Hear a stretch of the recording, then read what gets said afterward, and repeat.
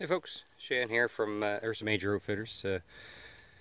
Just going over a few tips I want to share with anyone for I hear a lot of guys they'll get bears in and then they'll have trouble trying to get the bears out in the daylight or getting the bigger bears out in the daylight.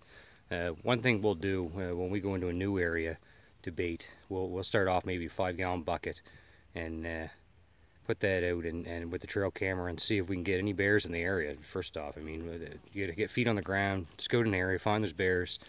Once you get bears coming and they show up on camera, then we'll move to a barrel. And what we use, this one's a 2-barrel system, but we have the barrel, this is all strapped to the tree so they can't drag the barrel off into the woods somewhere where they feel safe.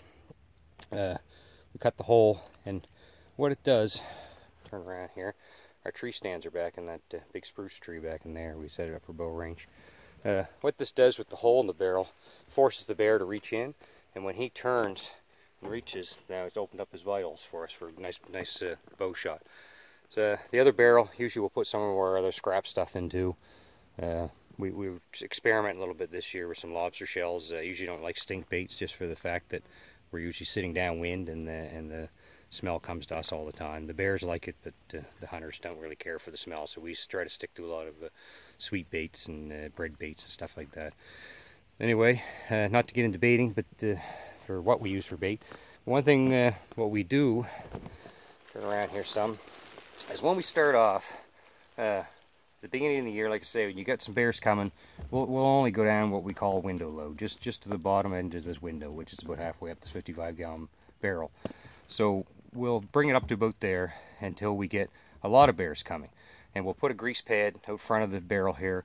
We just dumped from use for our fryer grease, fryer oil. The bears will track that out, which will attract other bears. You'll get a lot of raccoons and ravens and crows and stuff as well, but the more attention you can draw to this barrel from other bears in the area, the better. Says you want all the bears in this area coming to this barrel. So once we start getting that many bears coming, we'll go to this is early season, way before the season starts, so we would fill that barrel as much as we can stuff in that barrel, probably every 4 or 5 days. And if you get enough bears in 4 or 5 days, that barrel will be empty. I just threw a couple things in here now, getting ready to rebait this one. So now the season's come on, we've got a bunch of bears coming to the site. We got probably at least half a dozen bears, different bears coming to this site. The bigger bears are coming in the middle of the night, so we want to bring them bears out in the daylight.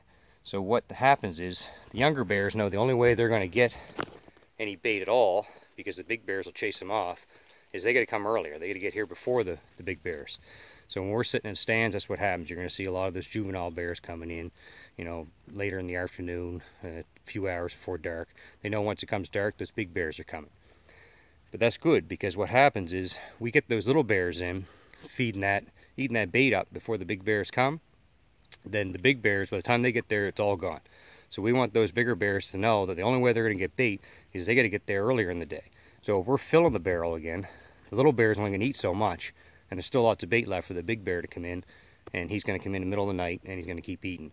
So what we want to do once the season starts, we're going to go back to just that window load, or maybe even a little less. So this time of year, it means more frequent baiting. A lot of times I'll be baiting every day, every site, and we run up to, you know, nine sites a year. This year we cut back a little bit. We're trying to keep bait's a hard thing to come by. So anyway, what we'll do is I'll go back to baiting pretty well every day.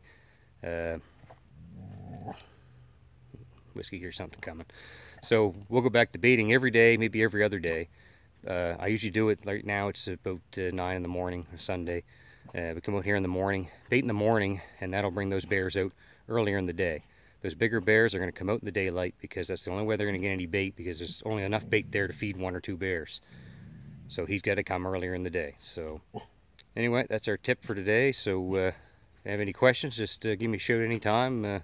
Be happy to help. But say this is just one trick of the trade that seems to work for us for getting those bears out earlier.